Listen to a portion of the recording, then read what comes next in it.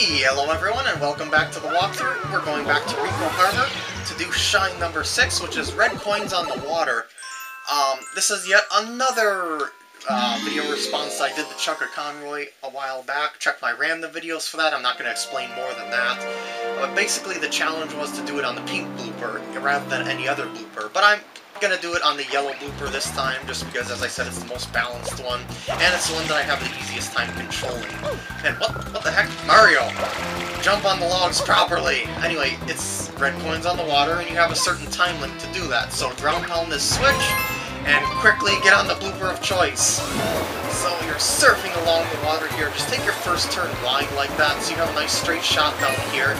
Follow the coins to get these red coins just like that. There's 3. Number 4 is coming up right underneath the helicopter landing pad. Whoa! Came a little closer. And I would recommend avoiding the coins here and just taking the path around those masts. What am I saying masts for? Posts?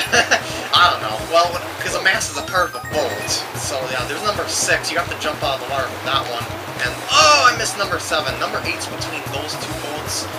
I'm gonna double back here. Well, not double back. Just turn around in a wide circle and grab. Whoa! Whoa! Whoa! Did you see that? I touched the wall and I didn't die. What? I swear, I'm really unlucky. I should say I'm really unlucky with blooper races. Like, I tend to touch things, but yet I'm super lucky because I don't die when I do that. I don't know why. I've always been like that. But anyway, just take this turn wide, and yes, you have to get the shine straight on the blooper, so line yourself up and jump for it! What the? Oh shoot, I switched bloopers accidentally. I jumped on the pink one, so I guess I have to get this on the ultra fast, ultra hard turning pink blooper, and here we go. Got it!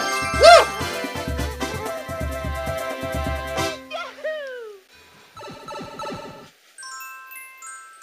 And number 7 is Shadow Mario Revisited. Every 7th episode in level is a Shadow Mario battle. So, yeah, let's go take him out again. His weakness is always the same. You just spray him with water and that's about it. But this one's quite tricky. In fact, I would probably call this one the trickiest one in the game. Because of the fact that you have to fight him on the scaffolding. And since he's so very unpredictable, he either knocks you off, you fall off trying to chase him, or other things can happen along the way. He's already down? Wow! Well, that works for me. And there's the shine.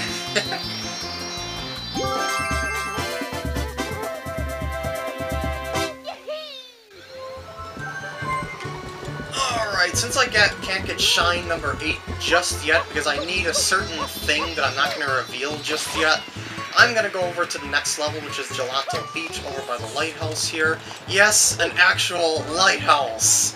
That's over here. Yeah! I just thought I would reference that again for the fun of it. And, of course, as before, you squirt the M to activate it, and then you go inside it like so, and there you go. Next level! Woo! This is the Dunebud Sandcastle Secret. As it is implied, there's a sandcastle and there's a secret in it. In fact, it's right there, but the sandcastle isn't popped up just yet. But it shows you the actual Dunebud that you're supposed to use. It kind of spoils what you're supposed to do here. But yeah, this is Gelato Beach. It's very pretty. And you can spray these things to make things pop out of the ground like that. Woo! And that's basically how you find the sandcastle. And remember I said that they just showed the correct one that you're supposed to spray? Yeah, that's the correct one. And those things are called Cataquacks. They flip you up in the air. The red ones cause damage, the blue ones don't. You can spray them and stomp on them for a coin, but that'll be for later for a 100 coin mission. But anyway, just get to the sandcastle before it falls away, and you're once again going to get robbed by Shadow Mario. You know, after you get a shine in one of these things, it's kind of weird. Like, you could just keep your flood, but somehow you managed to get it back. I don't understand. Anyway, these are sand blocks. When you touch them, they immediately start dissolving. so don't stay on them for too long. Yeah, you get the idea. Looking for... No, no, no, no! Whoa, poopers! Looking for one-ups here, if possible. You know, just in case I should die. And just to show you where they are as well. I forgot where, though. Was it one of these nails? I always think it's the nails that hide one-ups. But it's probably, like, only the first one that has that. Oh, there is one there! Yay! The other one, I mean, that other one probably just has coins, so I'm just gonna ignore it. I would highly doubt that they would put two one-ups right next to each other so close. And just keep running across here. This isn't that hard at all. And since you don't have your flood, though, you have to be careful. Now, your objective is to get up there. See that where it's shining just above my life counter there? So, get up here like this. Whoa! Climb up. No, no, no, no, no, no, no, no, no. Okay, I'll just use this side if you want me to do that game. I'll play along with you. And there we go. Climb up stairs. Don't hold on to them for too long because they'll dissolve. And there's your shine. Not too hard.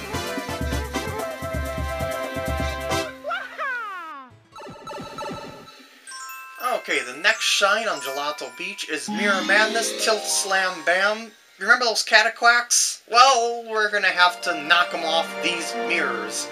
I didn't show the mirrors in the first one because I just went straight to the sandcastle, but I'll show them off now. They're like reflecting mirrors. They're almost like... well, I'll let the cutscene go. There's a Wiggler up there, and then there's those cataquacks that are on those things. Yeah! They kind of remind me of like sun panels that absorb the sun to give power to things, solar panels, yeah, those things. But they're mirrors, they call them. I don't know why. They remind me so much of solar panels. But anyway, the objective is to get up on top of them and get rid of those cataquacks that are on top of there. So, you can do this a number of ways. The way that I like to do it is to use the trees, just like that, and this one only has one. There's one that has there's one that has one, there's one that has two, and there's one that has three. The idea is to squirt them to the edge with your flood, and then ground pound the other side of them to flip them off the mirror like that. It's not hard to do at all, it just takes a little bit of practice though. So I'll just go over to, whoa, the second mirror, which is right over here. I should just be able to get up there from these trees. And this cabana there. Whoa, don't tilt that way. I don't want... Tilt it somewhere that I can run. There we go. Let's see if I can get this guy off of that. And slammy. Oh, I failed. That's okay. Come on. Flip. Oh, come on, man. Maybe they have to be, like, slightly stunned for you to get them off or something like that. Are these cataquacks? You certainly don't seem like your normal cataquack there. Well, I got... Oh, I remember now. You're supposed to get them all the way to the edge until they get a little topsy-turvy like that. And then you can flip them off. Well, I was a little bit late there with the timing. Oh, come on. I'm going to shoot you from a distance, like that. There we go, now I'll have more time to get to this end and flip it off. And the mirror, once again, magically goes into place on its own and lights up whatever that thing is on top of there. I believe that's supposed to be the sandbird egg. I think, but it certainly doesn't look like anything a bird would be in, honestly. I mean, if you can look right through it, it looks like some sort of atom. Anyway, you can get up to the third mirror right from there, just like that, and this one is, of course, harder than the rest of them because there's three of them. And get off two. Did I get one off? Yeah, baby! Oh yeah! Successful run is successful. I'm being a lot more successful than I was in the other part, or I should say other shines. Except for that Shadow Mario battle in Rico Harbor. That was unprecedented. That went a lot easier than I thought it would, and this one also went really easy, and that takes care of that. And watch this. This is kind of gross. It like melts that Wiggler that was sleeping on top of there apart into multiple pieces, like makes it fall apart or something. Ew. And the shine, for some reason, appears way over back at the sandcastle where we got the first shine. So let's just slide over there. Oh, lost my water because I hopped. And there we go.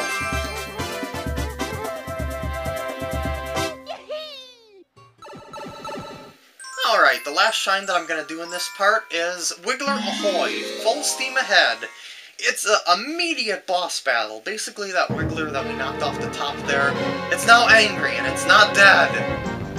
How? We've seen it fall apart into multiple pieces. The objective is to spray the Doom Buds on the beach there and get it to flip over and then ground pound the segment of its body that turns a different color. So let's just walk right into this one here. Oh yeah, successful!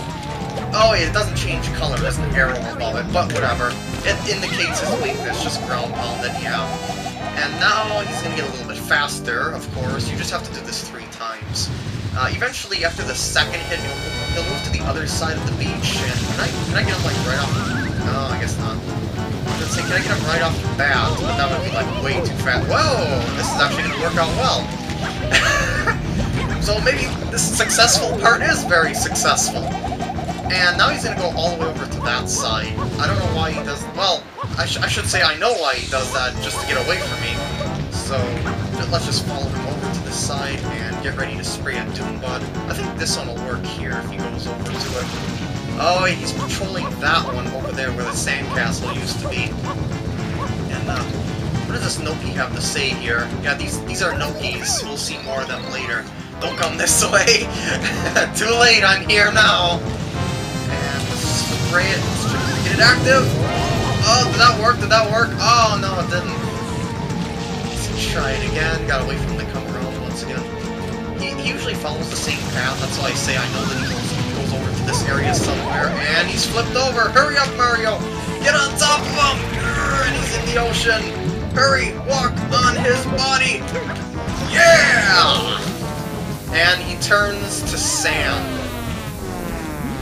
Why do enemies keep transforming into, like, different textures? Ew. I don't know why bosses do that. I should say, not enemies, because I just caught that I said enemies and not bosses. It seems like bosses when I change them into different textures. Anyway, that's all for this part. Grab your shine, and I'll see you in the next part.